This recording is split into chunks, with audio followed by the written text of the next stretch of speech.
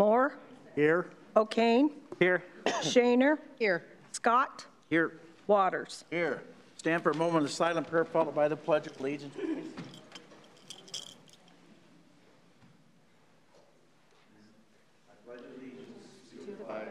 Of the United States of America, and to the republic for which it stands, one nation, under God, indivisible, with liberty and justice for all.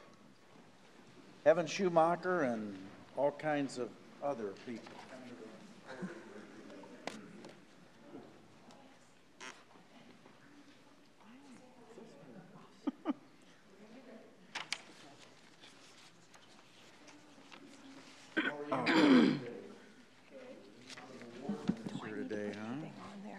I have a commendation that reads, whereas Youth of the Year is the highest honor a Boys and Girls Club member can receive. Club members who are nominated embody the values of leadership, service, academic excellence, and healthy lifestyles. Teens from clubs throughout the United States compete at a local level and can then move forward to compete against others in the state, regional, and national level. Whereas last year, the local Youth of the Year winner, Brian Regino, went to compete at the state level where he was awarded the title of 2021 Iowa State Youth of the Year. Which one of you is it? Not here, okay. Whereas this year, the Boys and Girls Clubs of Siouxland have 4 nominees, Evan Schumacher, Michael Regino, Dalton Belden, Hennessy Tofolo, and Leslie Slider. And whereas the Youth of the Year runner-up is Michael Regino, and the 22 Youth of the Year is Evan Schumacher. Well, congratulations, guys. Now, therefore, I, Robert E. Scott, Mayor of the City of Sioux City, Iowa, on behalf of City Council, deem it an honor to commend and congratulate Evan Schumacher and the other 22 nominees and wish Evan the good luck as she goes on to compete at the state level in March of this year. Who's Evan? All right. Well, good luck. Good luck to all of you. Thank you. Good luck. There you go. Thank you.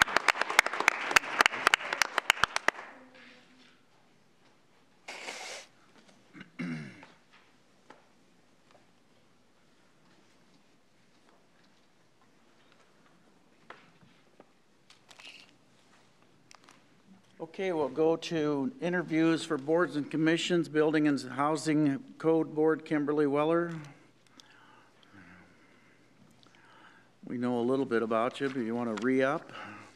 Yes, this will be my second 3-year term. Okay. Excuse me, could you pull the microphone over there? Oh, sorry about that. Yeah, thank you. All right. So have you enjoyed your time there? Yes. Okay. What'd you learn? It keeps me involved. I was a member of the Home Builders Board, plus worked at Mid-American before for 30 years. So it just keeps me involved in different committee and stuff for the City of Sioux City. Good for you. Questions? Thanks for reapplying. You're welcome. All right. Yeah. Thank you. For your service. Appreciate it. Museum Board of Trustees, Dave Somsky. I don't see him, do you? Okay, well, if he comes in, we'll do it. Okay. Consent agenda today is items 3 through 14G. Consider them to pass unanimously. If you want to speak on an item, please come up as I read it. State your name and address for the record. If you want to speak on an item not on the agenda, please come up under citizen concerns. I'll move the consent agenda. Second. 3 is the reading of the January 24th and 29th City Council minutes. 4 is a resolution authorizing staff to negotiate with Mission Square Retirement for administrative services for the city's 457 plan. Mike, tell me exactly what this does. I mean, I've got money in that plan. What does the average employee gain by this? So right now we have several providers that employees are able to contribute to. This will narrow it down for everybody has to contribute to Mission Square. I think I'll ask finance maybe to speak to this a little bit as far as what we currently offer is pretty unique. We're trying to cut down and save a lot of money in the meantime for the employees. I would save a lot of money for the employees. That's my question. Plans.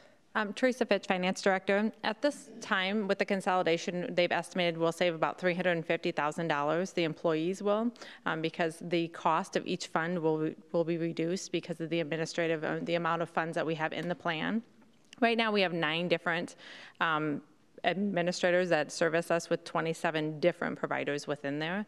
So this will kind of put everything in one group and plan that will allow them to get a better pricing for that, for the different funds that they contribute to and or purchase. So in essence, it's going to narrow it down to one administrator? Yep, which is typical when you look outside of the city. The reason that our plan is the way it is that the time that we developed our 457 plan, the city did not have a match to it, so we didn't have any control over where people contributed the funds to. But now that the city has a contributes to the plan, we have a fiscal responsibility to monitor the plan at a higher level than we ever have in the past. And unfortunately, with as many providers and funds that we have, we just don't have the ability to monitor every single one of the funds that is invested in. You have additional questions? Works out. I do too. 5, a resolution Thank you. approving the city's request to the IDOT and the Federal Highway Administration to revise the federal function classification map. 6 is a resolution scheduling a hearing on a proposed maximum property tax dollars of the city. 7 is a resolution inviting proposals for land in the combined Floyd River urban renewal area, announcing the intent to accept the proposal of Heinhold Hog Markets and scheduling a hearing, the property at Cunningham Drive. You base the price by the dollar amount of the property on both sides, right?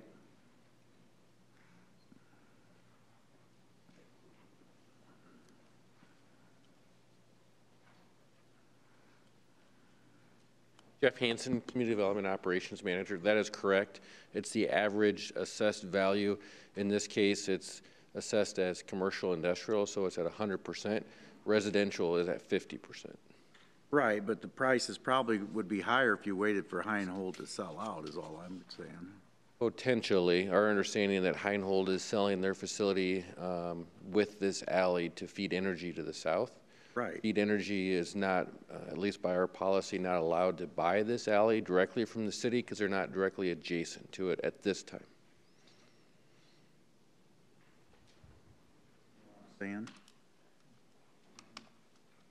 That the price could be affected depending on when? Yeah, they're going to get probably a better deal than what the real land value is. But Is there a different way to go about it, or should we go about it a different way? wait until they registered their sale, and then you could sell to Feed Energy. But I don't know. Probably not that big a deal. I would like to know the numbers after this all goes through, though. I'd like to know what they were. 8 are actions relating to grants and gifts. A is a resolution approving the city's application to the Surface Transportation Block Grant Program and the Transportation Alternatives Programs. B is a resolution accepting a donation from the Siouxland Community Foundation, Bob and Jenny Peterson Foundation Fund for skate helpers at the IBP Ice Center. C is a resolution accepting grant funds from the Iowa Homeland Security and Emergency Management. 9 are civil penalties and suspensions. A is a resolution assessing a $500 city civil penalty against, Barotas Aguaya for violation of the beer, wine, and liquor license. B is a resolution accepting a $500 civil penalty against Al Tapatio for violation of the beer, wine, and liquor laws. 10 are actions relating to agreements and contracts. Resolution granting a permit to Fibercon to maintain underground cable in the 4th Street corridor. B is a resolution awarding an agreement to KP Construction as the primary contractor for the utilities concrete construction project. C is a resolution awarding an agreement to Concrete Plus as a secondary contractor for utilities concrete construction project. D is a resolution approving a contract to Subsurfco for the South Royce Street Myers Avenue Storm Sewer Repair Project. I need to abstain on that item. E is a resolution awarding a contract to Sioux City Engineering for the Stone Park Boulevard Reconstruction Project. F is a resolution approving a contract to L&L Builders for the Fire Rescue Training Tower Project. G is a resolution awarding a service provider agreement to Chem Contractors for repairs to the Grandview Park band ship. 8. I have a question on that one.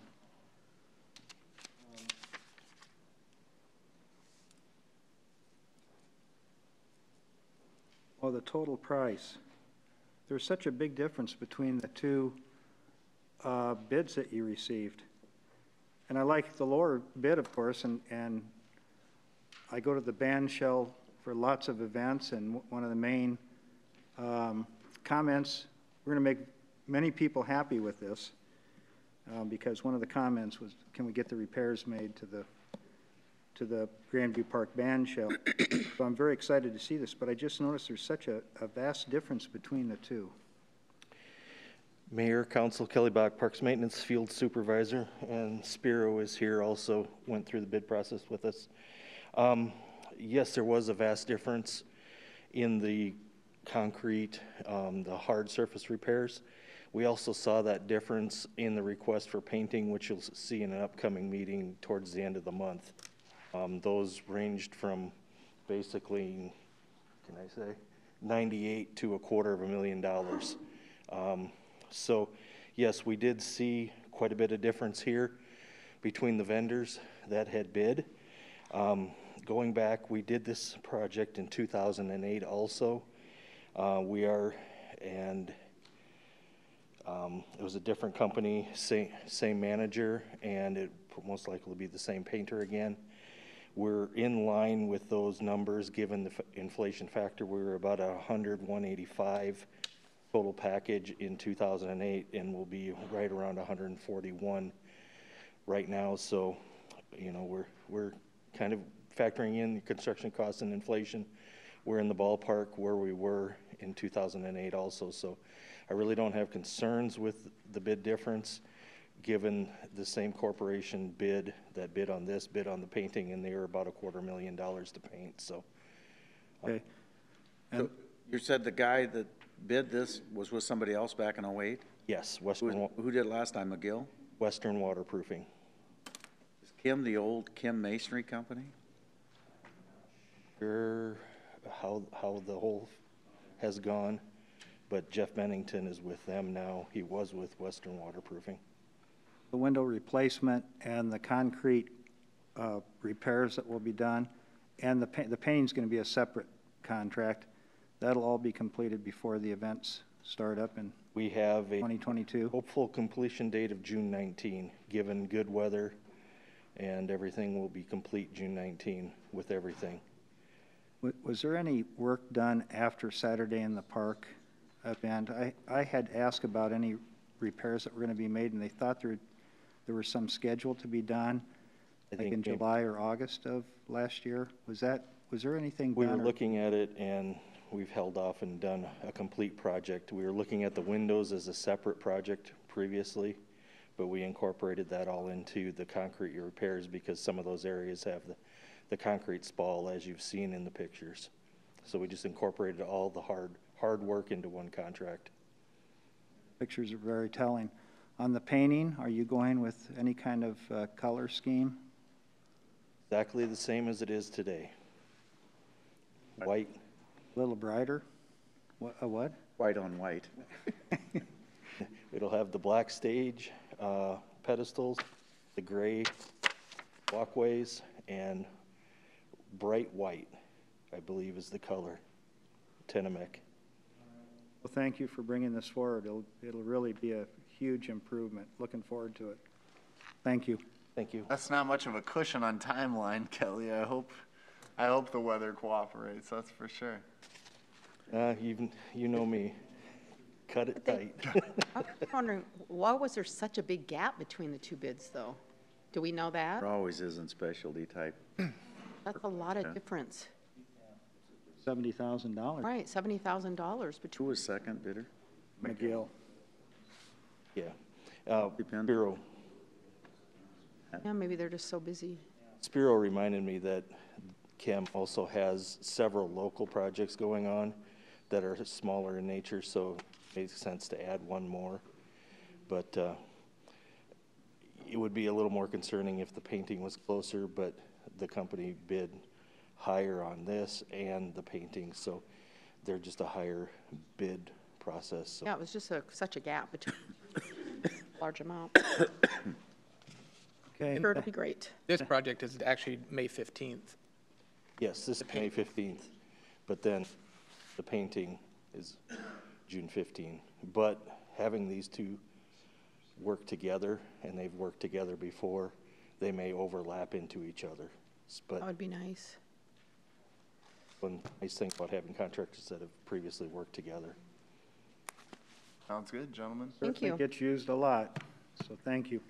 H is a resolution approving a consulting services agreement with Trail Solutions International Mountain Biking Association for the Cone Mountain Bike Park Project.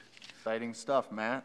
Is 11, Forward to it. actions authorizing payments. A is a resolution authorizing payment to J's A Better Restoration for repair at the biogas facility and ancillary building at the wastewater treatment plant. B is a resolution amending Resolution 2020-0930 for the Military Road Reconstruction and Bridge Rehabilitation Project by adjusting the amounts due and payable. Purchasing for is a resolution is a resolution awarding a purchase order to Ed Stivers Ford for the purchase of 4 Ford Police Interceptors all-wheel drive vehicles. B is a resolution awarding a purchase order to Stu Hansen Dodge City Jeep for a Ram 5500 chassis tradesman pickup. C is a resolution awarding a purchase order to Jensen Motors for a Ford 150 4x4 Super Cab pickup. D is a resolution awarding a purchase order to Biersbach Equipment Supply for a Godwin CD 250M dry prime pump. I'd like to pull that and vote on it. There has to be a way to get, when you spec a pump, we need to, if we can't figure out how to spec a pump, to get a second bid, then we should ask somebody else. We should take the initiative. We shouldn't wait for them to say, well, nobody came forward, so maybe we won't get another one. But it bothers the heck out of me, all these pumps we buy and never get a second bid on one. They reported that they sent out 6 invitations. But they said, here's the pump. Now, if you want to try to go through the specs and make them and get it approved, come on, we can figure out if there's another pump that works. We don't have to have. You need to find a comparable one to the specs that we give. Are they too vague? I don't know. They say that people just didn't tell them. Well, why don't we initiate it? That's my point, rather than getting one quote. That's it. Brad Pitts, Utilities Director. Yeah. So during any bid, we always specify a manufacturer of a pump, but we do allow alternate bids for a different manufacturer pump. As Dan pointed out, it went to 6 vendors. None of them provided another bid. So. The explanation as to why they didn't return a bid, or they just? We don't typically ask, yeah. Oh. But to the mayor's point, if we've only got one bidder, feel that we're only getting one bid, we can certainly reach out to the other vendors to. Well, you do that on construction projects when you only get one bid. You say, Yeah. why did we only get one bid? I don't know why we don't do it in this stuff. Get it, so. Anyway, call the roll, please. Well, do you want to pull it and just call and ask that, or you move forward and No, now? we can move forward. It's just, this happens way too often in the sewer and water plants around. Shaner? Aye. Excuse me. Scott? No. Waters? Aye. Moore? Aye. O'Kane? Aye. 13 are applications for beer and liquor license. See the list, come forward if you have questions. 14 is receipt of minutes. See the list, come forward if you have questions. Anyone to be heard on any of those items?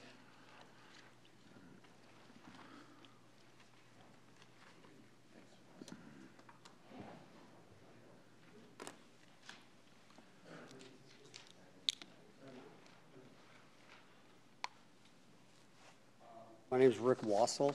I live at 3251 Stone Park Boulevard, and that is right at the intersection of Stone Park Boulevard and Clifton. And I would like to address the Sioux City Engineering contract. Is this the time to do that right now? Yeah. Yeah, I can do that? Okay. The first thing I'd like to say is this is the second half of the This is the second part of this contract. The first part was behind my house, from Clifton, that intersection right there, all the way down to Briarcliff. The second part is going to be in front of my house, one house down, from there all the way down to Broken Kettle. The first thing I'd like to say is if I would invite all of you to come to my house, come to that intersection, park your car, and get out and walk around my property and walk it straight down to Briarcliff. When you turn around my property, the first thing you are going to notice is every piece of sidewalk is undulating. There are trip points all the way down from my house all the way to Briarcliff, and it is tilting back towards the property. They built a retaining wall.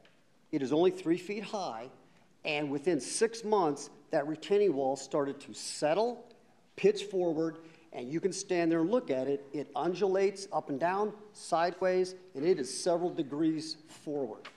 And the sidewalks are now settling into the retaining wall. Directly behind my house, they have tore out the street panel 3 times. It has settled because there is a low spot and it does not drain to the sewer line. So I'm not sure who did it, the city, probably Sioux City Engineering came, and they've cut it out 3 times. When you look at the curbing all the way up and down these streets, the curbing undulates and it is all over the place. And from my chair, the work is mediocre at best. I contacted Sioux City, the city's engineering department. I've sent them pictures. I started right away saying, hey, there's a problem here with quality. This is tax money from the Sioux City people, and the quality of work is not there. Now we're getting ready to award a contract to the company that did this work, and I guess my concern would be that we're not setting the standard out here that this work needs to look like this. And if there's any doubt about that work, if you go look at that work they've already done, turn onto Myrtle Street, which was just finished this summer, and just compare the work that was done on Myrtle to what the work was done on Clifton. So I guess I'm sitting here, I'm not really sure what you can do at this point. Personally, I'm thinking, you've got all this equipment in here. Why don't you come back and fix the retaining wall and the sidewalks and everything that isn't up to par, and then let's set a standard up here and make these people meet that standard. Okay, what's going on, Gordon? Just a minute. Are we on item 10E? Stone Park. 10E. Yes. Gordon? Yes, I am. Oh, Rick, nice to meet you, sir. Yes. This is, I'm sorry, another neighbor that's on the street. I can verify everything that Rick is saying. That's fine. Well, I'm trying to figure out why we haven't done anything about it. And you got to give your name and address. Yeah. Schultz, 3254 Lindenwood. I live directly across the street from Rick on Lindenwood. It was, anyway. No, you're good. Now we'll let Gordon. I'm verifying everything he said. I walked my dog down Clifton from Stone Park Boulevard to the trailhead for 13 years. And there are tripping hazards along there, safety issues. I was in construction my whole life. We would have never gotten away with that on my projects. And I know for a fact that there was no compaction testing done under sidewalks. Olson engineer told me we don't test sidewalks. We don't test under sidewalks. You've got differential from a driveway to a sidewalk as much as 2 inches. And this stuff is how many years old? I think it was done in 16. I believe 16 is correct. Gordon Fair, city engineer. Okay. We'll let him respond to it a little bit. No, we'll go. We will look into that. That is an old project that was done, well, like we said, 2016-ish, give or take a year or so. Sioux City Engineering did do that reconstruction in that area. Okay. So how did it get, if this has been a problem with these guys though, how is it that we let it get out of the warranty period of 2 years? To be honest with you, I don't know. That was before my time. I can look into that. How long have you been here now? Since, well, basically the 1st of 2018. Okay, well, it sounds like this has been a problem for a long time. Yes. Within 6 months, the retaining wall started to settle. And the gentleman who built the retaining wall, I had a conversation with him that was with Sioux City Engineering Company, and I said, hey, blah, blah. He told me, I've never built a retaining wall. This is the first one. And I just went, oh, this is not going to be good. I've, since then, subsequently, I've had two different construction companies look at this and say, hey, what can be done here? Because this is not going to get better. I don't know at what point I don't know if it'll pitch over. I'm not really sure, but it's not getting better. And both companies said, there's no fixing here. Tear the wall. And it's not a large wall. They said, tear the wall out. You can tear the street out. I talked to him about maybe jacking the sidewalks. I don't know. I really don't know what the answer is. Well, let's get an answer here, and let's get one real fast. Yep. All right. Yeah. Hey, Rick, Give him your number before you guys leave, okay? Yeah, what is your number? Hey, Rick, what's your address again? Mine? Yes. Is 3251 Stone Park Boulevard. Hey, thank I you. sit right at, when you come down Stone Park, where Clifton and Stone Park split, and one goes straight to Briarcliff and one goes like you're going out of town, I am the brick house right there. So I was kind of at ground zero with that whole project. Okay. Rick, now, was this retaining wall built at the same time the project? It was like Yes, one of the ma'am. last things? What they did is they widened the street and widened the sidewalk, so they Put that wall in. They bit into the property, and it left a straight embankment of maybe 2 feet or 3 feet. And was it like that immediately after the project, or? Within months. Within months. So the And thaw-freeze I personally process have has nothing to do with that?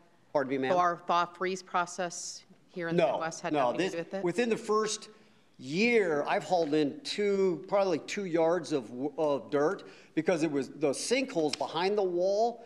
There were holes all up and down the side, and I'm just the type, I'm going to fix it myself. So I was hauling in dirt and packing.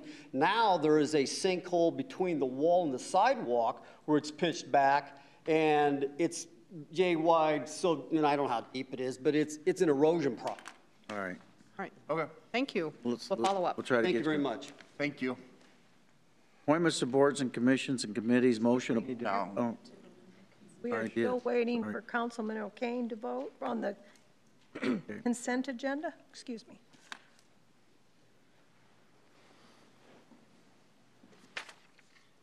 Passes 5-0. 15 is a motion appointing Anthony Fravel to the Gilead Kosovo Sister City Committee. I'll move that. Second.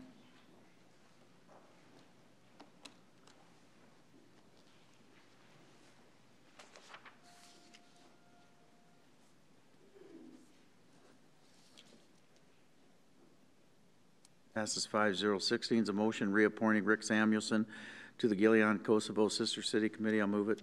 Second.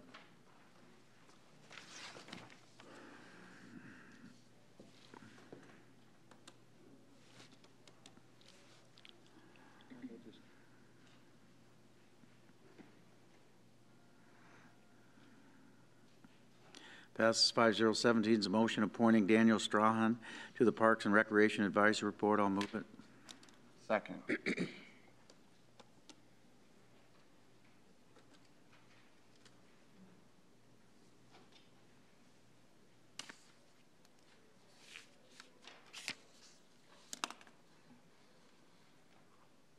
Passes 5-0.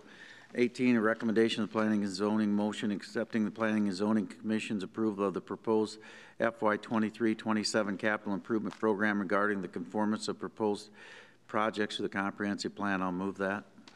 Second. Hey, Jeff? We've had, on the Sioux City Comprehensive Plan, we've had several amendments to that since August 30, 2005, haven't we? Jeff Hansen, Community Development Operations Manager. Yes, we've had amendments done to it to approve corridor plans, specific corridor plans, such as the Pierce Corridor Plan and the Hamilton Corridor Plan. When do we do a complete update of the? The complete update was done, is currently being done, as you recall. We've had several public meetings. It's a matter of having that approved through P&Z and Council.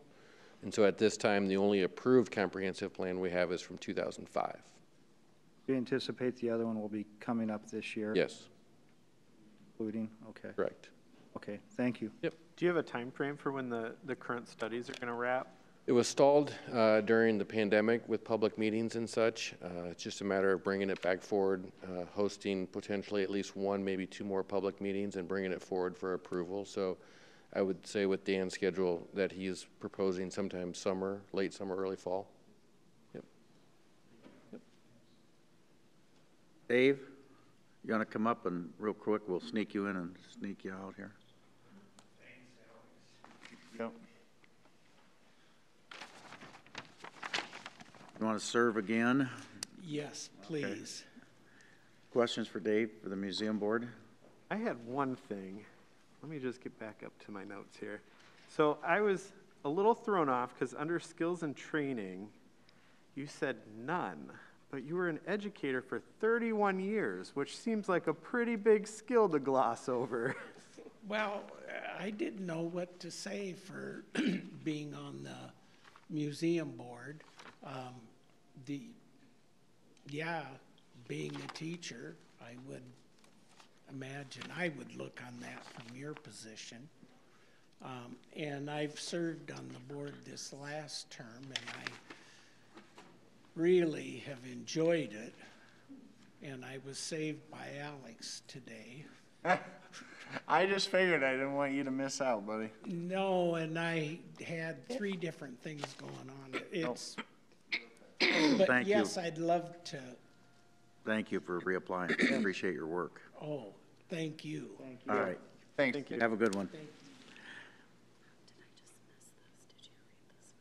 you. Yeah. I read that. Oh, 5-0. It hadn't come up, but okay.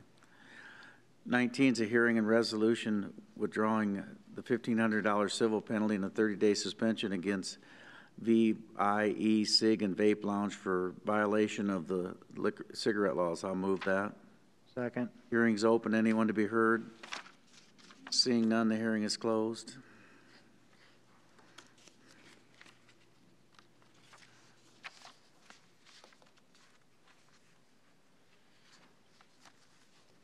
Passes 5-0. 20 is a hearing and resolution approving a proposal to sell property at 310 Kings Highway and authorizing a deed to petitioners Joseph and Catherine Barnes. I'll move that. Second. Hearing is now open. Is anyone to be heard? Seeing none, the hearing is closed.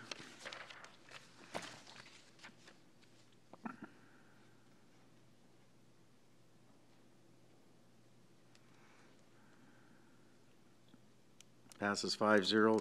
21 is a hearing and resolution approving a proposal to sell property at 3010 Panama Street and authorizing a deed. Petitioner John and Patricia Gunya. I'll move that. Second.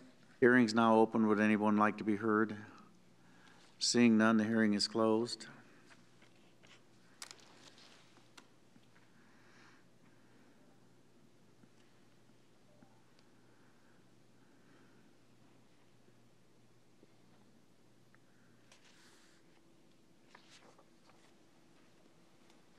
Passes 5-0. 22 is a hearing and resolution approving a proposal to sell property at 304 Kings Highway and authorizing a deed. Petitioners Donald and Carrie Klingberg. I'll move it. Second. Hearing is now open. Anyone to be heard? Seeing none, the hearing is closed. 23 is an ordinance amending chapter, 5-0. 23 is an ordinance amending Chapter 3.46 Municipal Code, the Sioux City Environmental Advisory Board to expand membership to an employee of a business within Sioux City who resides either inside or outside the city limits. First consideration approved January 24, 2022. Somebody else had to move that one. Oh, second. I think in the future you guys should consider having a limitation of how many out-of-town members you should have. It's in. How many? He said that a majority has to be within city limits. Well, then let's make it a number. Let's make it a flat And number. it doesn't state out of state, it says city limits. Right. Roger Bentz, Environmental Services. It does state 5 that need to be within city limits and 4. Yeah, see, I'm not for those. So that's fine. That's fine. The rest of them could be for that. What's the number you would like? I don't think you need more than two. I mean, the problem is you have commissions. I told you one, and I don't want to say it here, but that we have less Sioux City citizens than we do non-Sioux City citizens. And they're very good board members, but and the other thing is, I'm going to tell you, tonight's garbage night at my house. Okay. These guys have got to quit just throwing garbage cans wherever they feel like it. I'm getting more complaints on that than any one thing. I drove Military Road last Monday. It looked like a bomb went off the whole way. There were more garbage cans on the ground and in the street than there were on the curb standing up. And I followed up with that right away, and it. Well, what are they doing? They had to change the way they're paying these guys that they're in that big a hurry that they don't. That observation, honestly, looked like wind aided to me.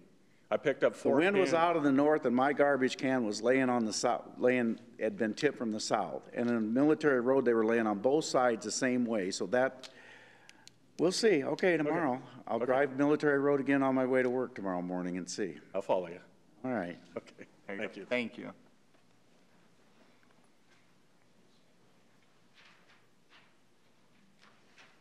Passes 3-2. We'll do third reading next week. Sioux City Bike Lane Study.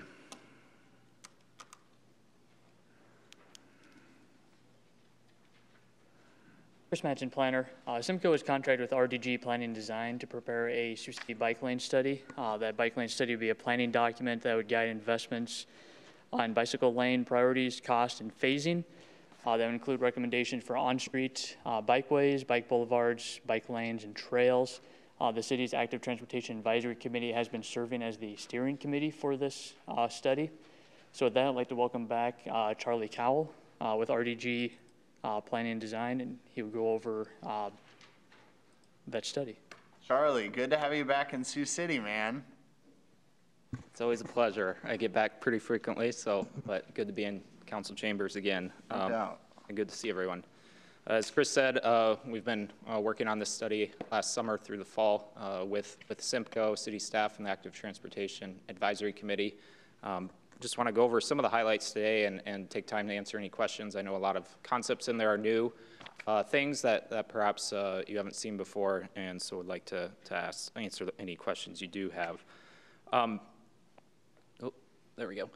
Like I mentioned, this was ongoing through last summer into the fall. We kind of worked on a pretty accelerated schedule here with some public input in the summer months, and survey we'll go over, and also a lot of detailed route segment analysis on our bikes and cars looking around. There are really many goals to this study. One is just identifying feasible routes for bike facilities in Sioux City, and I will differentiate between bike lanes and bike facilities. We actually call this a bike facility study because there's more than just bike lanes to the system.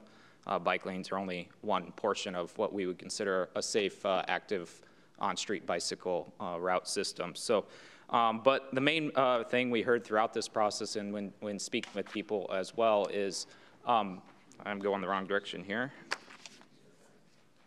is people are very appreciative of the trail system, the improvements that have been happening over the past several years, the connectivity of those trail links, but there's starting now to be that next level of concern of how do we get from our neighborhood or our house to a trail safely so we don't have to drive to the trailhead to access that trail. So we heard a lot of that in our survey about folks wanting a safe way to get there without jumping in their cars. So that's part of it. The other part is obviously just creating safe environments for those that do actively commute for transportation, whether that be to work or to destinations, or those that want to and would do it if there were safer options to do that in Sioux City. And then there's other, obviously, economic development related things too. Bike lanes are, and seeing that visibly coming through town as a visitor creates an impression of an active transportation friendly community and those sorts of things as well. So we did a lot of that existing conditions analysis building on the plan that was done in 2015 with the students from the University of Iowa and expanded that with kind of current information. And then really dove right into what we were hearing from our survey responses. As I mentioned, Most people that responded to the survey were regular trail users. They really enjoyed the trail. They use it for exercise, working out, taking short trips, or bicycle touring around town. And they really thought good bicycle access was important to those trails and to city parks and schools and those sorts of things. So not surprising, you know, that's commonly what we hear everywhere we go, so it wasn't really surprising to us. Also, what wasn't really surprising was folks really felt that the most effective routes were those that were most separated from traffic. So trails are the gold standard. Side paths are kind of follow up with that, where side path would be a 10-foot path on the side of maybe an arterial collector street. And then it kind of goes down from there. Buffered bike lanes where there's a thick line on the street against traffic, or routes that are more separated, people were more favorable towards, and that showed in our survey as well. And again, not surprising, it's something we hear everywhere. We do understand that the facilities that we showed in the survey are not ever going to be comfortable for everyone. For example, people with kids or families might never be comfortable riding on a bike lane, and that's fine, riding on the street. And that's where the more experienced cyclists and the commuters, where they find using those lanes more conducive for their environment, because they prefer to be off the side path perhaps, where there's more pedestrian traffic and chances to crash into people and that sort of thing if they're going at higher speeds. So kind of taking that all into account, working with our committee, we really tried to identify what are those priority routes in the city for on-street networks. We ignored kind of the side path and trail system because we know there's a lot of stuff already planned in that realm. The system is continuing to build out. So we focused strictly on on-street facilities. And so we looked at existing streets today that would reach trailheads, that would reach major destinations, that are wide enough to be able to accommodate maybe of facilities, routes that would not lead to dead ends, could be used over time to create connectivity between different routes, and then obviously efficiency, so implementation and cost factors as well played into identifying these routes. And so the route you see on the screen and you see in your plans is really what we in our committee felt was the highest level of connectivity for an on-street network to connect to the trail system and destinations. And really, I mentioned the feasibility of doing actual facilities to make those routes safer for riding your bike on the street. So whether that's the width of the street, whether that's the pavement condition, or the ability of that route to be reconstructed over time. And then actually the traffic volume as well. So there's a balancing act between low volume streets and the directness to destinations. So trying to balance avoiding the highest traffic streets, but also trying to be the most direct in the routes to get places. So and just as an example, as you see in the plan, we've identified each of those routes, the reasons why we think that we think this route's important to include bicycle facilities on, the destinations it serves, and then any barriers such as, in this instance, on Military Road, obviously the railroad crossing. There's some tough intersections there on a few areas that would need probably some enhanced crosswalks and things to notify motorists of activity. And so that's detailed out for each route. One thing to note, we're going concurrently with this plan on the downtown transportation plan. So we didn't get into a lot of detail into the downtown environment on purpose because it's already kind of in that downtown transportation plan. So we do call it out in here, but don't go into detail on those recommendations. We do reference that other plan. And then understanding, what are the importance of each of these routes, which ones should happen first to create the greatest benefit and connectivity, and then obviously thinking about cost efficiencies as well. And this is an exercise we did with our committee to try to identify what are the highest priority routes and perhaps those that could wait a little longer down the line and still provide benefit. And so we came out with 3 levels: high, medium, low priorities. And high priorities you can see highlighted here. I will say this high priority system shown here would be a major accomplishment if this was the only thing done. These routes have great connectivity to the trails. They're continuous routes in general, where you can generally hop on one of these streets and stay on that street till you get to your destination or trailhead. The facilities are relatively easier to do on these streets, whether that's painting or there's no street expansions necessary. One thing with all of these things is we tried to do is to not change the existing travel environment at all. So if there's parking on the street, we retained parking on that street and worked around that consideration. If the street was a certain width, we worked around that to make sure we were trying not to widen a street to make facilities work. So these routes provide that in a pretty good context for high importance.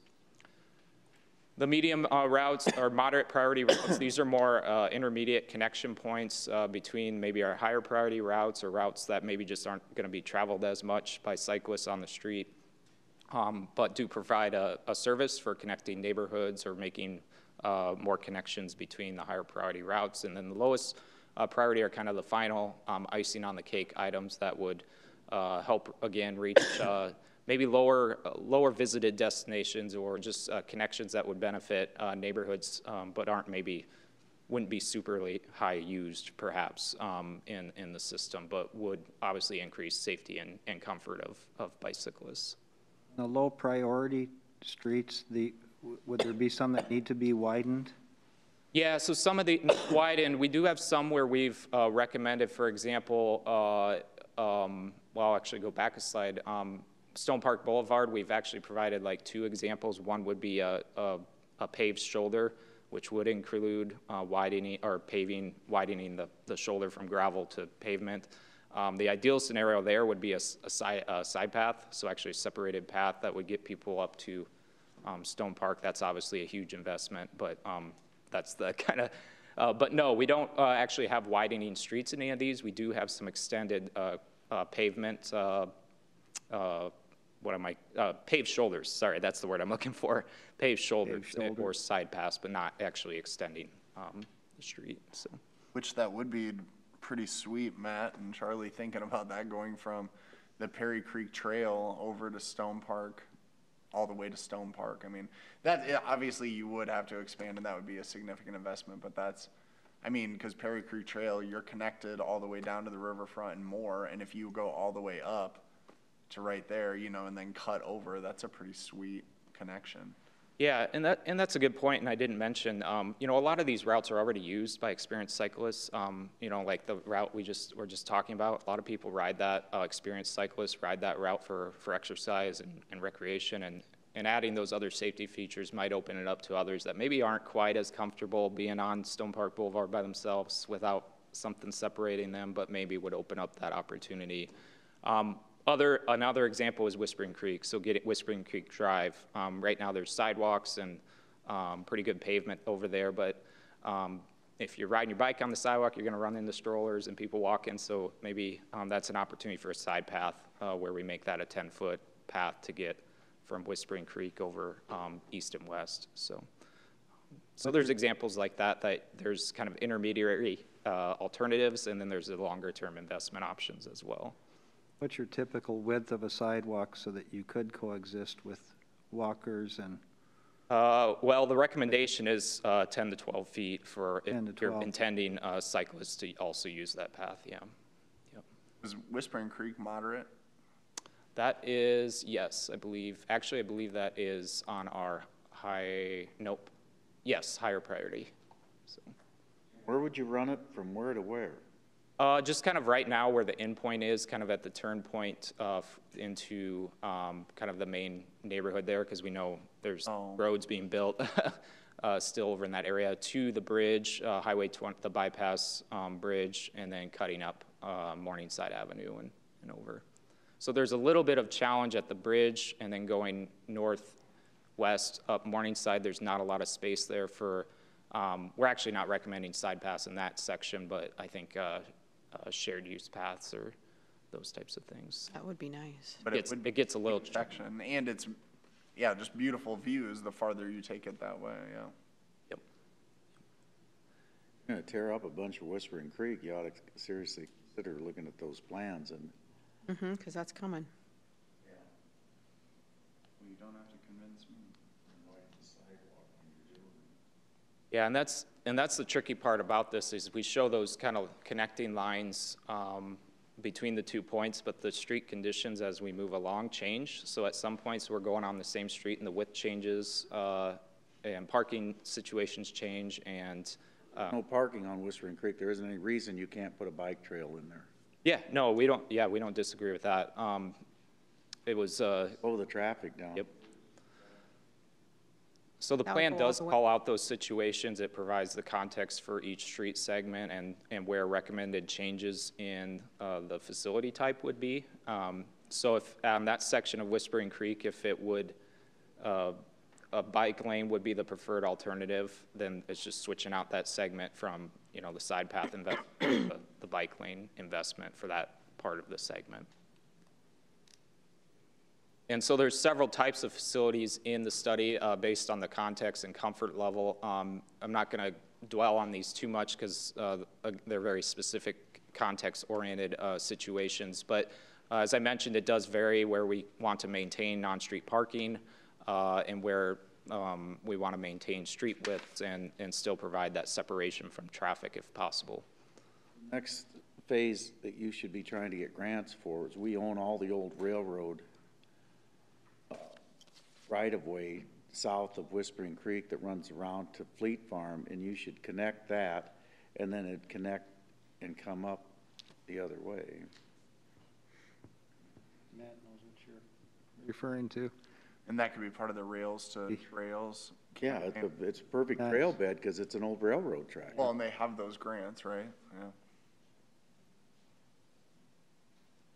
And it wouldn't be very far to then connect to the Koskovich and those guys' project either. Salvatore Parks and Recreation Director, yeah, that would connect into Fleet Farm, Christie Road, right? Which then in turn could connect to Singing Hills. And then you can take Singing Hills all the way out to Railroad Museum. So be a very key connection. Have all of Whispering Creek connected. If you go down south and talk real nice to the golf course, we might be able to make a deal. Be the first time somebody from the city talked nice to the golf course. Maybe you could be the first guy to get that done for us. That sounds like a challenge, Matt. Yeah, well, every other time they've held a gun to our head and said, we're running the sewer line through your property whether you like it or not, so. Which is where the bed for that road is where the sewer line runs, so you just go by that sewer line. All right, what else? Well, no, I was just, some of the facilities in the system, you know, as we talk, you know, we're recommending various things in here and giving you the context and tools, and we understand that situations might change where a different facility type may be needed to use if a road's going to be reconstructed or whatever. So we provide those options in here between, you know, things like sharrows, which are basically shared street markings, using your existing kind of on-street signage that you have for the bike routes. Your traditional bike lane, which I said, which is, again, kind of what most people think of when they think of bike lanes. There's going to be situations where we recommend in the plan a bike lane, but also a sharrow combination. So areas where there's steep hills where a cyclist will be going slower up the hill, so that protected bike lane is a safety feature for them. But then going downhill, the speeds are fast enough where the bicyclist could take the whole lane because they'd be traveling in line with vehicles. Another situation would be where we want to preserve parking, so we keep parking on both sides, and maybe we fit a bike lane on one side and sharrow on the other side. So the bike lane maybe would be on the steeper end, the going uphill portion, and the sharrow on the downhill portion. So those are just some examples of kind of the facilities that we show in the study and where those are applied to in the different contexts. Implementing the system, obviously there's a lot of ideas here to think about and how these get completed over time.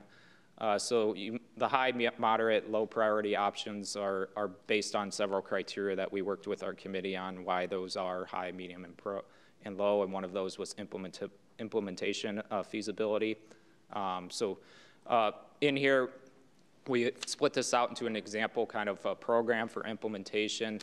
And the costs in there I want to note are if we were doing nothing else, if we were just doing this project. So there's ways to do efficiencies if there's already a street reconstruction going on where the equipment's mobilized and we can do the paint or do the do the facility with that project. It the cost of various things. So I mentioned that kind of first system of implementing a loop system here for kind of phase one.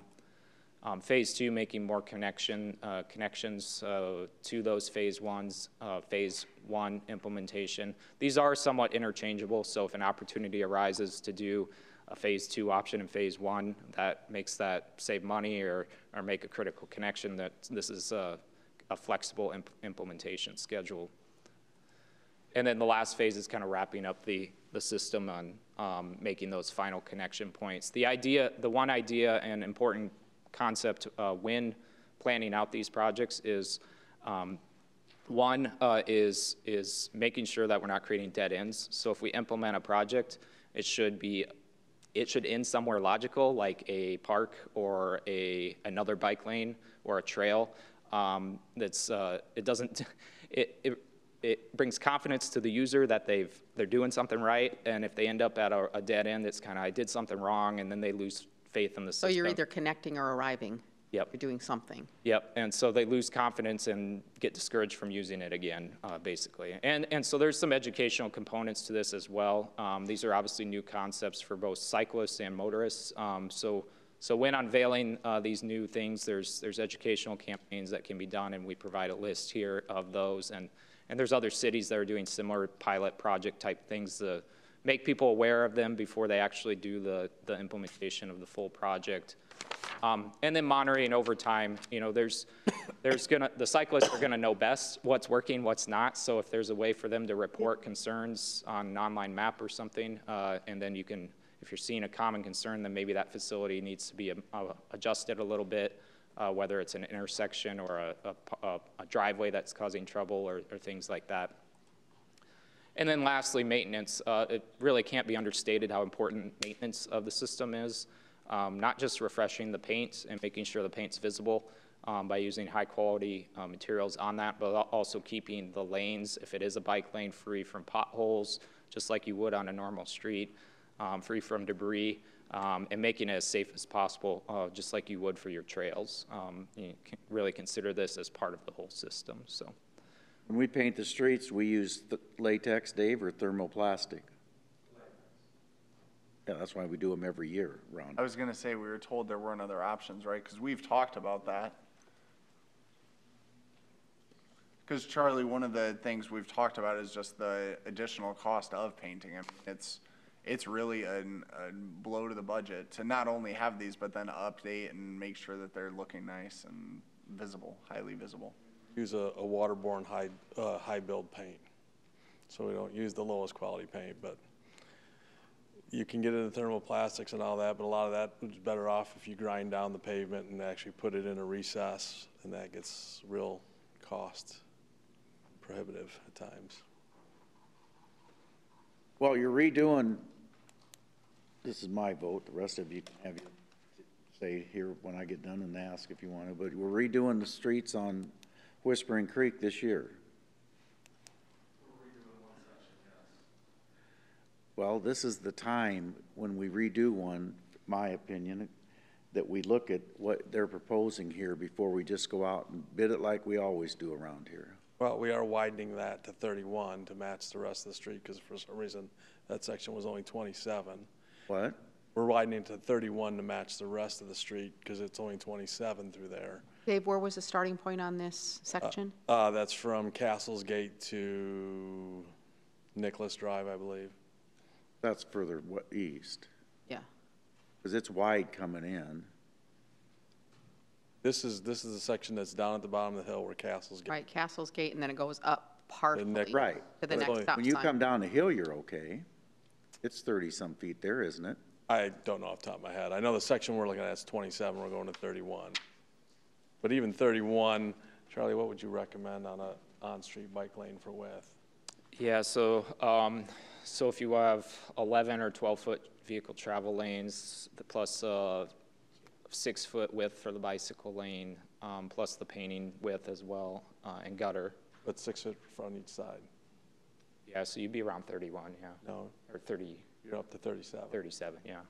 Well, okay, do what he said. Look at let's don't right away say no. Let's say. No, I'm just explaining it. I'm explaining. You can go down the hill. On the roadway. On the roadway, and the other lane, but you could at least get one. You got people out there driving golf carts all over the place. I see it every time I go out on sidewalks. We don't say anything to them, which is fine. I'm glad we don't. Don't tell the city attorney that lives out there. She should be concerned because she won't let anybody drive a four-wheeler in our town, even though Lawton and Lamar's and Mobile all have that going on. So anyway. I'll happily take any direction the council has to add that. But those sidewalks out there are already at least 5 or 6 feet wide. 5-footers. Okay, in the new parts, why aren't we requiring 7 or 8 feet on both sides then? When they open up a new subdivision, we're gonna open up Glen Ellen Road here real quick. Why don't we require that? Because you're gonna be able to hook up, when you get done here, if we do it right, you'll be able to hook up Glen Ellen Road up to Highway 20. Why don't we start doing that today rather than, I mean, I know you guys don't want to do it, but I don't understand. You can give us direction, whatever direction you'd like. That's the first time someone's ever asked that. Well, we've asked about some of these streets, what we can do, and what we do is we design them the exact same way with no painting for bikes or anything. We finally got conduit going in the ground. It's time we begin before we do a street. You know, we just did Stone Park Boulevard. We're talking about taking people up to Stone Park. Why are we not putting a 10-foot sidewalk in on that project? Those are the things that people are asking. We'll go back and we'll tear something up and do it again 2 or 3 years from now, which makes no sense.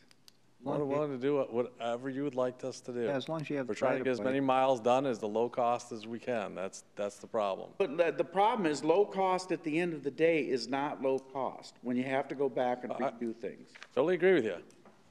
So, I mean, are we widening the street enough that at least we can put bike lanes and painted bike lanes on Stone Park Boulevard? Nobody parks on it anyway. Check that. I'd like you to not give the contract to Salzback until we have answers for that, at least so we know. Seems like a logical place for a bike lane, since that's one of the. Yeah, let's at least see what. Well, if we're going to add a bike lane, we'll have to cancel the contract because it'll have to go all through DOT letting. If you want to change the pavement width and all that, we'll have to go back through DOT letting. That was a DOT letting. That's a DOT letting. So that's why start all the way back over the project. That's why we couldn't get the engineer's estimate, isn't it? What? That's why we couldn't have the engineer's estimate, is because it was a DOT bid project. Charlie, are you completed on your study? Yeah. We heard just that questions. That particular section of West Clifton at connecting to Stone Park, we had around a 24-foot width, and we had identified shared lane markings on that small segment. It's a pretty small segment and then get up to Stone Park. Yeah, the reason why I'm asking you is I think you've done an excellent job on this study, and it's exactly what I've been looking for, and I can use what I'm concerned about and what I want to make sure we do as a council, and the mayor's touched on this a little bit, was how can we coordinate with Matt and other departments so that we'll always have this study in front of us and it doesn't go by the wayside and we forget or it's not a priority. But I like your list of priorities because they're all going to require funding of one or another, and it would be nice if we could, we always try in this community to spread things out into the different parts of town. And that there's no exception here either. You know, we have to make sure everybody gets some of the bike trails and bike paths. So if there's some way we can keep this in front of us at all times and in front of you, Matt, and in front of Dave and others, that's what we really need to do to make this work and implement it. And I'm glad you're doing the educational program to safety, because I looked at the reports on the two fatalities we had in the past 11 years, and you know, it was distracted driving. I mean, they're trying to do whatever they're doing and distracted, and they don't see the person on the bike or they don't see the person walking across the street. So the safety feature of it's going to be extremely important, as you've acknowledged. Yeah, we can't stress enough, you know, trails are still the gold standard. Even experienced cyclists, if they had a choice, I'm sure most, if not all, would choose a trail over a bike lane if they're relatively close and going to the same destination. But yeah, but bike lanes serve a purpose too, and making those critical gaps work. Yep. So where I am technology, I'd like to get a hard copy of this too. Keep it in front of me. Kind of a techno guy. Yeah, I mean, I like the copies. That's why you Don't got look at- 600 pages and the rest of us read it on our Oh, computer. gosh. That's how technical you are. I thought you wanted to get out of here for the meeting. Just saying. Charlie, I appreciate it very much. Yes, this was so informative. I've been a bit, as some of you in the back know, I've been a big advocate for bike lanes for quite some time. I think they keep people like you in our community rather than watching you move to Des Moines, but I understand that was other stuff, man. But I think last night too. I think to keep moving forward, to keep attracting and retaining different and diverse populations, I think that we need to do everything that we can. And to the mayor's point, when we're updating some of these streets and doing that, it only makes sense to implement them. I mean, I understand the need for a comprehensive plan, that's important. I think some of these are no-brainers. I mean, you look at Jackson, look at what we did on Morningside Avenue. I mean, these are not head scratchers. So, but I appreciate you at least laying it out so that hopefully we have clear direction.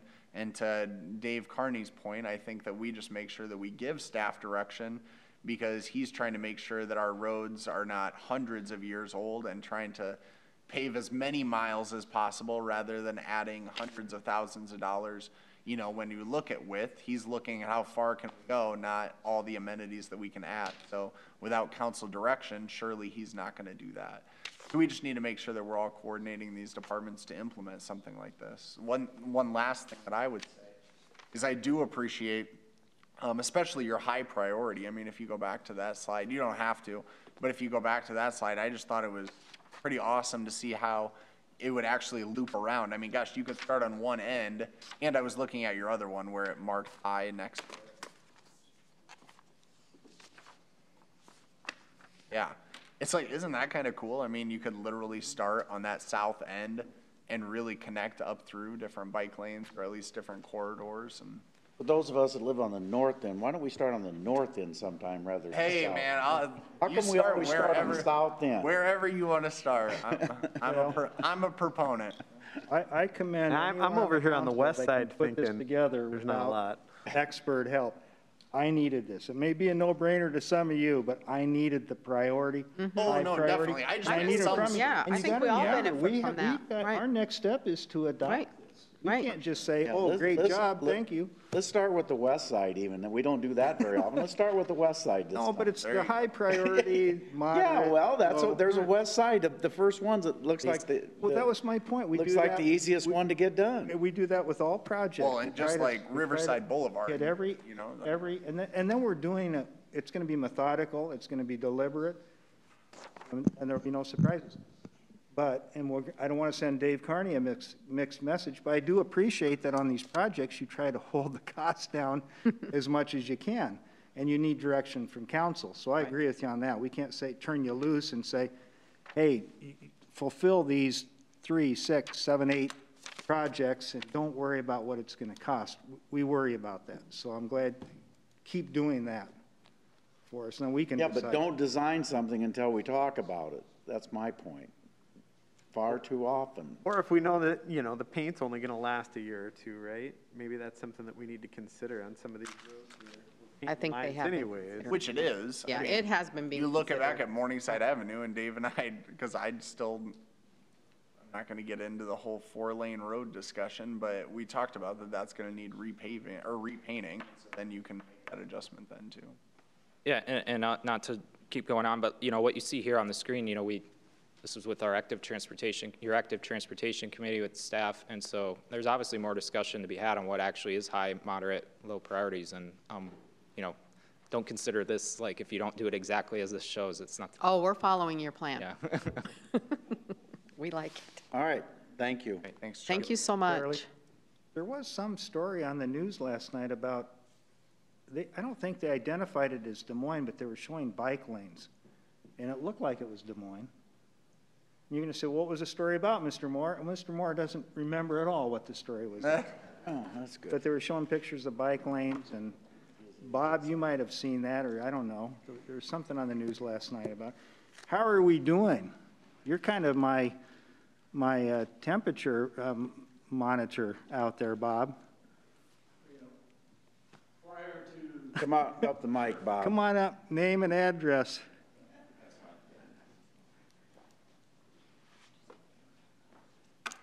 Bobby Smith, 6005 Pineview.